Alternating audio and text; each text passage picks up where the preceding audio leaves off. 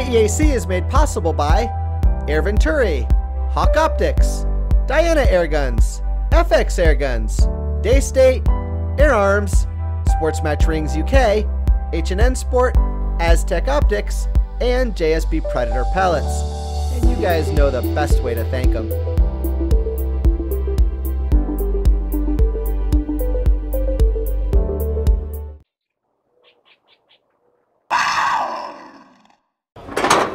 Folks, Jon Tueller, FX U.S.A. It's good to have you back in front of them. Yeah, it's good to be here. Thank you. RMAC. I swear it was just 3 months ago we were here. I know, but it was like 9 and it's gone by like that. We're going to talk RMAC, we're going to talk Pro Air, we're going to talk GRS, some changes at FX U.S.A. Yeah. Man, the floor is yours. Enlighten us. Man, where to start? I was talking to someone earlier, like what has happened in 10 months, even what's being shown at this competition, even from a product standpoint, let alone, there's some stuff bubbling around. So, I mean, you tell me. There's a lot of stuff to cover. What do you think? I think one of the most, well, gosh, I don't even know where to start this so much, but the Pro Air was kind of meaningful to me because I feel like, it's something that our industry really needs because we're in our infancy. Yeah. We need that direction. We need that organization. And then all of a sudden, here it is at RMAC. Yeah, it's, you know what, I'm glad you asked because, the nebulous of it, and maybe you guys already talked to someone and figured it out, but Guy Fieri was here at this competition last year. Yep. He was blown away by it. And Guy, I mean, as much as people know him as a cook, he loves shooting sports, he loves hunting, loves things like that, right? And he said, man, this is awesome. It not just as an airgun event, just as a gun event, because I'm sure he's been to multiple events. And I think the idea was like, it's got to be organized, we need to grow it. And I mean, FX is a big supporter of that, because for us, competition, it needs to grow. And it needs to be done the right way. It needs to be organized. I mean, I know there's a lot of loose stuff, and it's like I think it's that we get a lot of talk of hearing people wanting to do events, doing things. It's like it's the right time, and I love the way the guy wanted to form that, where it's a non-profit, so it's just purely for the love of growing the sport. And we're a big fan behind it. Selfishly, I can tell you why I like it, Steve. I was just thinking all the reasons that I liked it too, but here's the main reason I personally like it, because I hear all the things. Like, FX is, I mean, things aren't done yet, but we're doing well out here, right? And I know, I don't listen to them, but I know every once in a while it's because, Utah and stacking the deck and stuff, and I hate that, because I love pure competition. And, like, I know RMAC sold out in like 30 minutes. And hypothetically, I'm sure, like, there's 200 people shooting bench about. I bet there was 400 people that want to shoot, if not more. And the idea of this, it's got to grow. Where supply and demand is out of balance like that, it's got to be where if 400 people want to shoot, it's the 200 highest ranked. We got to figure that out. So then it's not who just happened to be on the inside tip of knowing when it started, but it's like, let's say you have a week opening, and talking to the Pro Air guys, that's my understanding.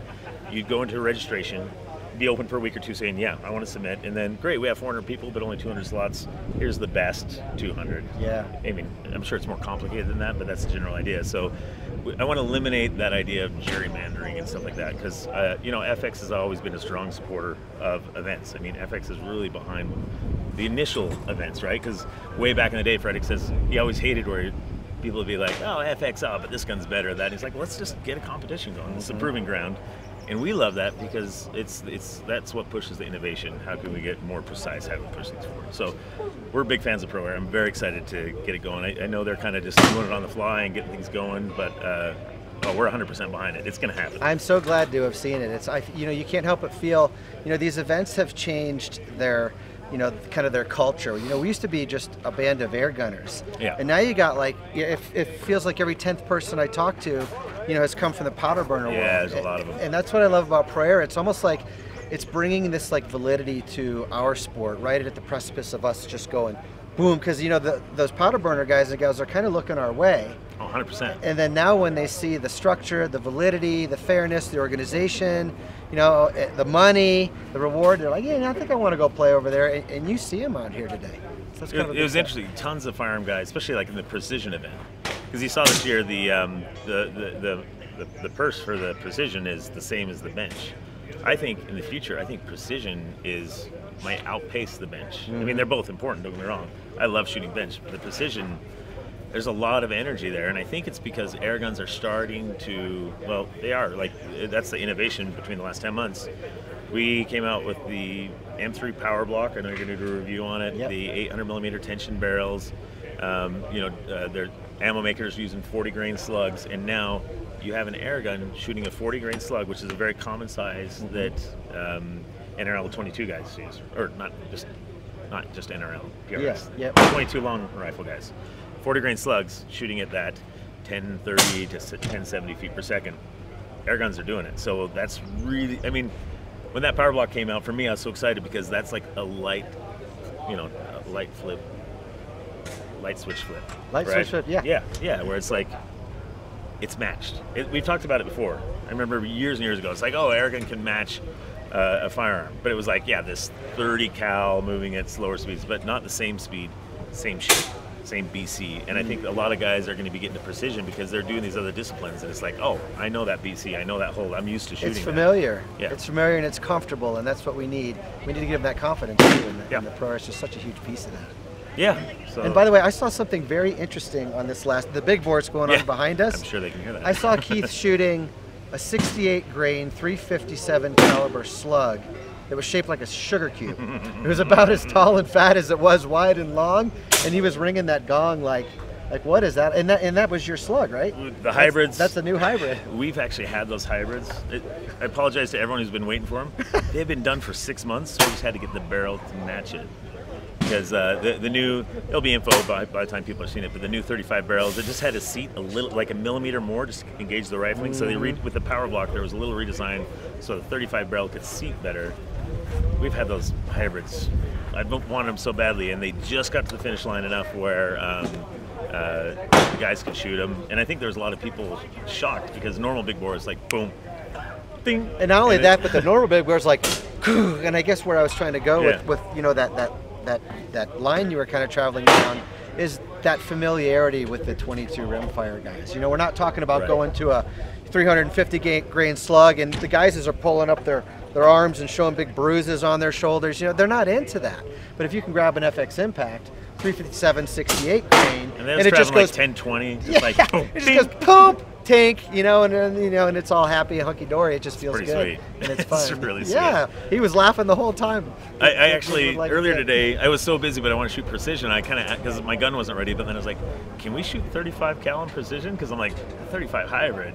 It is so freaking accurate. I'm like, it's really more of a precision accuracy round from a hunting standpoint because the hollow point, it's not really like you wouldn't shoot hogs or things like that because it goes so fast and it's so light that it impacts. Like it's still like a coyote and down slug. So don't shoot deer with it. You could get a heavier slug, but it's so fast and precise. I mean, Frederick and I were talking a little bit. It's like that might be. I mean, the 30 has been the sweet spot for really heavy accuracy. Like the developments of 35, it's very interesting. I mean, as far as flat accuracy, because you get the nice PC. It's a change. A lot of people are kind of like, oh, I don't know the pellets because they move around so much in the wind. But well, then we were just talking about earlier the 22 slugs everybody's loving, and I'm sure we're working on like some things on 25. It's just all moving the sport forward. And what's crazy is it's only been 10 months.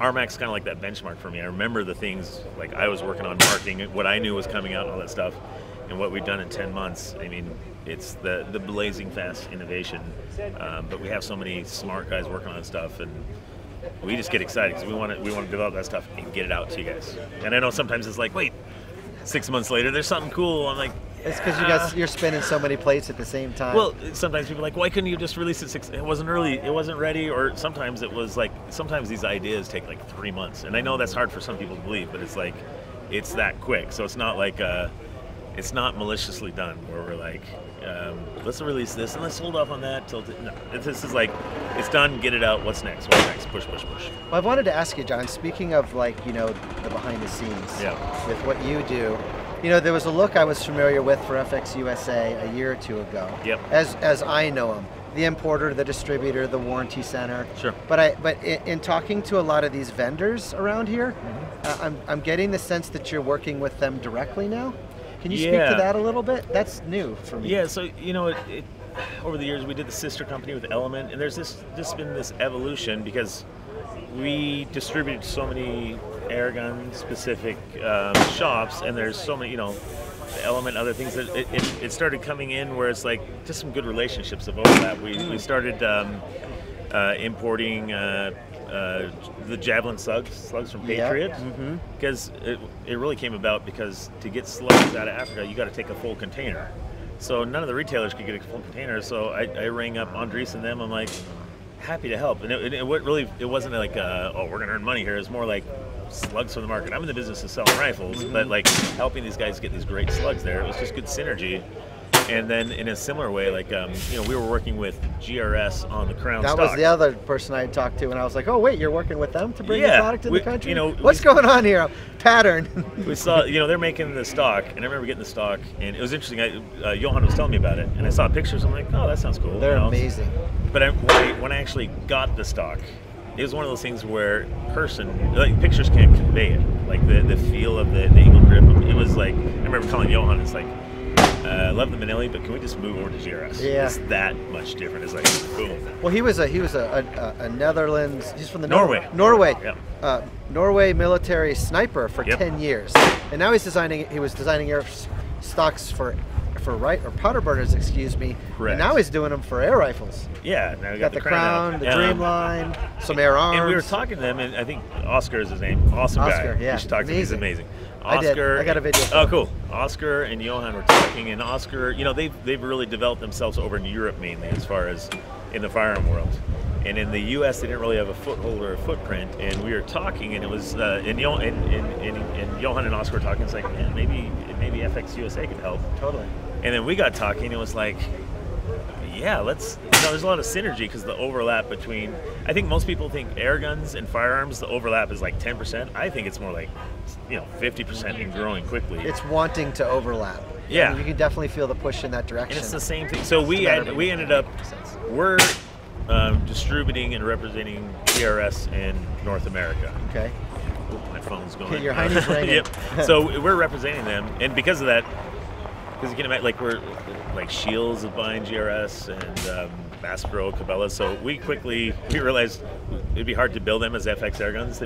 Right. So we have an umbrella group. It's like a DBA, doing business as. Okay, sure. FX Outdoors group, because you know you think about it. Yeah, we do FX Airguns, we do Element Optics, we do FX Outdoors because there's some chronographs that don't relate to just airguns. Yep. Like there's an archery and a firearm one coming, and now GRS. So that's the newness I was sensing. Yeah. That FX Outdoors group DBA. You are a popular boy. My butt keeps ringing. They probably make something for that, John. Yeah. Yeah. We'll finish and then I'll. Yeah. Well, what about so you know we're at RMAC. Yeah. And behind the scenes, I saw you doing a tremendous amount of work to help bring this together. Yep. You know, do you want to talk to that a little bit? Well, I mean, we're a huge sponsor of U.S.A. Airguns, what they're doing, because of what this means to the sport. Right. You know, we put a lot of effort into it. We make sure we get our guys coming out, supporting it. You know, people want to see these guys shoot. You know, they're great competitors. There's a lot of moving parts, especially now this year. The international's up and going. I think we had 3 houses. Can't tell you how many rental cars, but the idea is, you know, getting the energy here. But partly, is, you know, it's fun to get here. We take our position in the industry seriously by trying to push it forward, but also the culture, the energy of it. Like, that's an important piece. Sure, people are going to win, and some are going to lose, but the idea is like it's so fun, enjoyable if the culture's done right. Yeah. And it was interesting. I was talking to the pro air guys, and we were talking to Guy, and part of it was competition is great, but the culture, and that's got to be captured and duplicated. It's so interesting. You know, there's dozens of different vendors here. And when I say vendors, I don't mean like, you know, shooters. I mean the fact that the owners here, the engineers are here, and everyone's just having a great time together. Yeah. It's just so nice to see that, and you know, that culture and that energy. And that's awesome. And I don't know if that's you guys that did that or U.S.A. Airguns, but it's a special thing, and it'd be nice to see it. Honestly, carried the forward. U.S.A. guys are incredible. I think that's why we work so well together. It's the same culture and synergy. Like, it's funny. I think sometimes you go like, "Are you guys the same?" Or there's some connection. It's like we both pull in the same direction. They're great partners. Other retailers, I was wearing this because I was told, but I love all my retailers. Don't get me wrong, but they are great partners. They're great for everybody because I was talking to one of the other manufacturers, and it was interesting. They had the same idea. It's like, it's about getting more people into this. It's so fantastic. It's not about trying to get the same airgunners to buy the same gun and rotate around. It's like, no, let's get new people in. Let's show them the beauty of airguns. And that's why the Pro Air is so interesting, because I think this model of RMAC, you can imagine if this was around the country. Like, I was shooting speed yesterday, and if there was a speed contest monthly in where I live in North Carolina, I would be there every month, because it is like some of the funnest shooting experiences. It is next level. Yeah, it's exciting. So I mean, well done to Justin, Austin, and all the Utah Airguns. And I mean, there's a lot of guys that are here just volunteering their time, but they do it because the result, and they love the smiles and everyone having such a great time. It's a special thing, and I really hope we can carry it forward. And yeah. I'm certainly grateful to be a part of it. Do you want to? Do we want to sign off talking about any product, anything in the pipeline that you want to allude to, or that you don't want to allude to, but you will anyway? Well, the 35 hybrids. By the time people have seen it, we're waiting for some barrels. All those new accessories that were announced a month and a half ago. There's been a little supply chain issue, so sorry, it wasn't intentional. It was kind of thing where the guns with the power block were there, but they really go all hand in hand, so we had to release everything at once, and now the tension kits are coming. There's been supply things on accessories that are finally pushing through. It's the one thing people are kind of frustrated with us at. I'm right there with you. I get it. Sorry. You know, sometimes growing pains of breakneck speed, but that's kind of been solved. Manufacturing is way up. Like, you know, for the last 2 years, I think people sometimes were waiting as far as like 5-6 months for an Impact or other rifles, and that's really caught up where people have to wait maybe a couple of weeks, but there's guns on shelves, and Sweden has grown massively. I know you're going to do I am so excited. Like, I don't know if they know, but in August, so we're heading out back to Mariestad to do a part 2. You won't recognize it. That's what they're telling me, and I've read all your comments, guys, and certainly take your feedback to heart. That one will be very process and manufacturing industry focused. Yeah.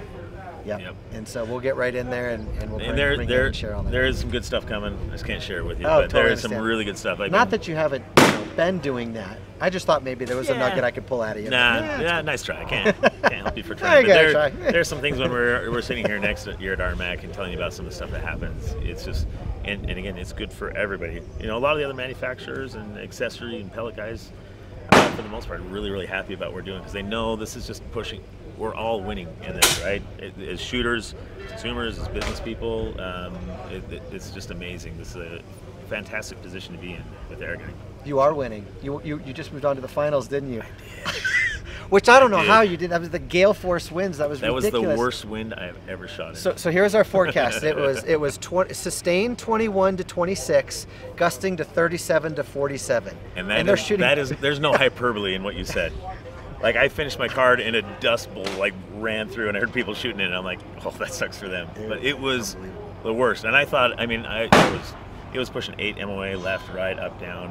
What were you shooting? It was the 30 cal in 3, like 880, and I got a pretty good card. Because the day before I actually double shot my card, so I found out instead of a 216, it was like a 206. So I was like, crap.